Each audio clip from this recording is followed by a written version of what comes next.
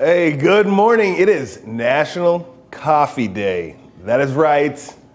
What do we got, about 7 something in the morning? Most people drinking coffee right now. One person making coffee, Robert Riley. You're helping bring coffee to you. He's with Coffee Culture. Robert, thanks for joining us this morning. Glad to be here. Glad to be here. So you've got a pretty cool mission that started a little bit ago. You took us through a synopsis of it in the last few minutes. Can you give our viewers a quick 15-second rundown of how we got to this and how we can get more of this? Sure. So I'm in the addiction treatment field. I own a bunch of sober houses in the city. I wanted to do something fun with all the deaths and everything over the years. So a friend of mine was selling her coffee business. I merged it with this cookie concept idea. So if you come down to our store, you know, it's really cool environment and vibe that we have there. And it's a way for me to hire people out of our sober houses, give them training and skills and let them go on to, you know, other places if they want to and just have some fun and coffee and cookies.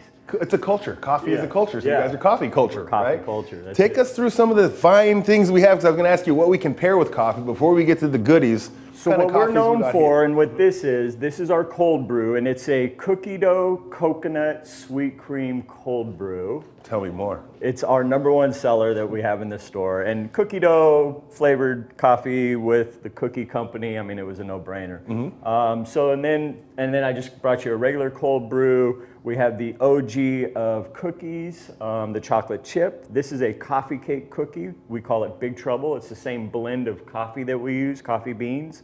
This is the white chocolate macadamia nut cookie. That's called the White DeVille, because I have a 1965 White DeVille. Represent. And this is the Oreo cookies and cream cookie we just came out with. It's just phenomenal, and we're just having fun up there. You come in the store, you can work, but you may listen to some Frank Sinatra. It might be the Red Hot Chili Peppers or some Biggie Smalls. Who knows? Did you leave your heart in Sonoma or San Francisco? There's a surfboard at the corner of my door when you walk in our store, so that tells you what kind of vibe we have going on. I get the vibe. I like the vibe. So for the customers and the locals who are supporters of your business, what kind of specials are you guys offering on National Coffee Day? Today, anybody that comes in, you're gonna and you buy coffee or cookie or anything, you're gonna get one of these milk cups with the Coffee Culture on there. And also, we partnered with St. Patrick's Center to help them set up their barista training for their participants.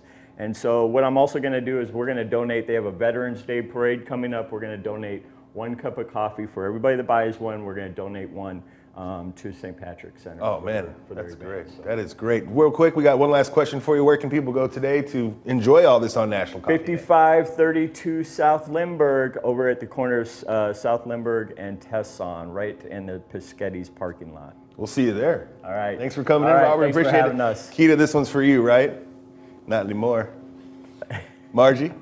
Yeah, I'm looking at that coffee. Which one you want, Margie? Which Any one of do you them. want? They all sound delicious. I mean, you win, but there's really no loser in any of this. No, there isn't. There really isn't. I mean, the OG stands for original greatness, right? There you go. That's what it is. That is Love it. National Coffee Day. And you're going to have some other savings and specials that are coming up here pretty soon, right? Absolutely. We'll have that in the Money Saver. Thank you so much, Ty.